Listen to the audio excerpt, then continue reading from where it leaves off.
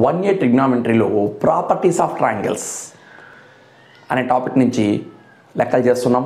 ముఖ్యంగా ఈ question 1A సెక్షన్లో అంటే 1A పేపర్లో సెక్షన్ సిలో 24th క్వశ్చన్ 7 మార్క్స్గా రావడం జరుగుతుంది. దాంట్లో త్రిభుజ ధర్మాల టాపిక్ నుంచి వస్తుంది. దాంట్లో ముఖ్యమైన ప్రశ్నల్లో నేను చేస్తున్నాను.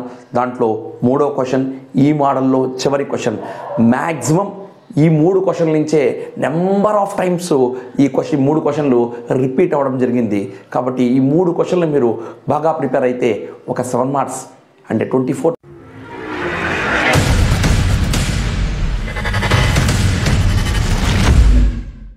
క్వశ్చన్ని ఈజీగా చేయడానికి అవకాశం ఉంటుంది.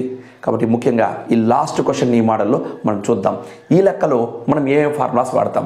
ఆల్రెడీ ఈ ఫార్ములాని ఇంతకు ముందు లెక్కలో వాడాను. Delta equals to are into R1 plus R1 R2 R3, are equals to delta by yes, R1 equals delta by yes minus A, R2 equals delta by yes minus B, R3 equals to delta by yes minus B. ఇది మనం వాడినటువంటి formulas. చూడండి, ఈ question ఏమి ఇచ్చాడు? R1 ఇచ్చాడు, R2 ఇచ్చాడు, R3 ఇచ్చాడు. ABC value కనుక్కోమన్నాడు. ఇంతకు ముందు కూడా అదే లెక్క అదే మోడల్ చేసాం. ఇప్పుడు చేద్దాం. చూడండి, ఫస్ట్ మనం ఏం కనుక్కుందామంటే డెల్టా కనుక్కుందాం. డెల్టా ఈక్వల్స్ టు ఏం formula? Are into R1 into R2 into R3. ఇది ఫార్ములా. ఆర్ అంటే మనకి ఏం వాల్యూ ఉంది? 1.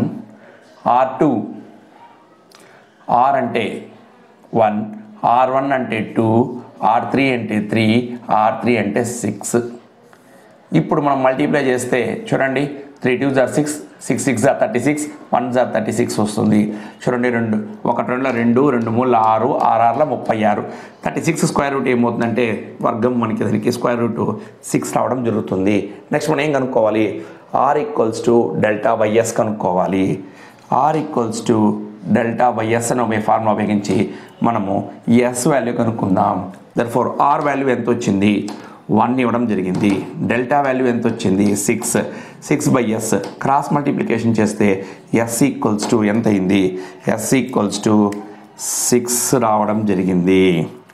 నెక్స్ట్ మనం ఏ వాల్యూ కనుక్కోవాలంటే ఈ ఫార్ములా వాడాలి. R1 equals to delta by yes minus A. R1 equals to delta by yes minus ఏ అనే ఫార్ములాను మనం ఉపయోగిద్దాం ఏ వాల్యూ కోసం. R1 అంటే ఎంత? R1 అంటే 2 వాల్యూ ఇవ్వడం జరిగింది. డెల్టా అంటే 6, ఎస్ అంటే ఎంత వచ్చింది? 6. ఏ వాల్యూ తెలియదు, ఫైండ్ చేయాలి. 2 1s 2 3s 1 equals to 3 by 6 minus A. Cross చేద్దాం. మీకు అడ్డగుణకారం ఇంతకుముందు చేసిన లెక్కలో విధంగా x minus A 6 minus A equals to 3. ఈ మైనస్ ఏ ఆ పక్క వెళ్తే ప్లస్ ఏ అవుతుంది. ప్లస్ 3 పక్క వస్తే minus 3. That is equals to A. 3 equals to 6లో 3 subtract చేస్తే 3. ఏ ఈక్వల్స్ టు 3. చూడండి, ఏ వాల్యూ 3గా రావడం జరిగింది. ఒక ఏ వాల్యూ రావడం కనుక్కున్నాం. నెక్స్ట్ బి వాల్యూ కనుక్కోవాలి. ఇప్పుడు మనం బి వాల్యూ కనుక్కుందాం. బి వాల్యూ కనుక్కోవాలంటే ఏం ఫార్ములా వాడాలి? R2 equals to delta by yes minus B. R2 అంటే ఎంత? 3. డెల్టా వాల్యూ ఎంత వచ్చింది? 6. ఎస్ వాల్యూ ఎంత వచ్చింది? 6. బి వాల్యూ చూడండి, 3 1s 3 2s 1 equals to 2 by 6 minus B. Cross చేయండి, అడ్డగుణకారం. 6 minus B equals to 2. Minus B పంపించండి, ఇది తీసుకోండి. 6 minus 2 equals to 6 minus 2 equals to be. 4 equals to be అంటే బి వాల్యూ మనకి 4 రావడం జరిగింది. B value కనుక్కున్నాము. Next yes minus C, ఈ value కనుక్కోవాలి. R3 value that is equals to R3 equals to delta by yes minus C. R3 value ఎంత ఇచ్చాడు? 6. Delta value మనకి ఎంత వచ్చింది? 6.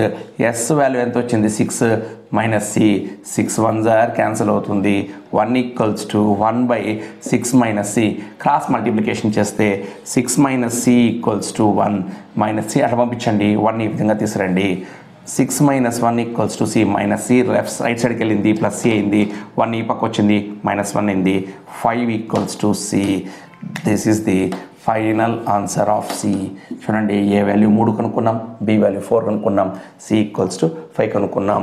ఈ 3 లెక్కలు maximum number of times repeat అయిన లెక్కలు. ఈ 3 లెక్కలు బాగా ప్రాక్టీస్ చేయండి. రేపటి క్లాస్లో మరికొన్ని 7 మార్క్స్ ఇదే ప్రాపర్టీస్ ఆఫ్ ట్రయాంగిల్ నుంచి చేస్తాను. మా వీడియో లైక్ చేయండి, మీ ఫ్రెండ్స్తో షేర్ చేయండి, వీడియోని ఎండ్ వరకు చూడండి.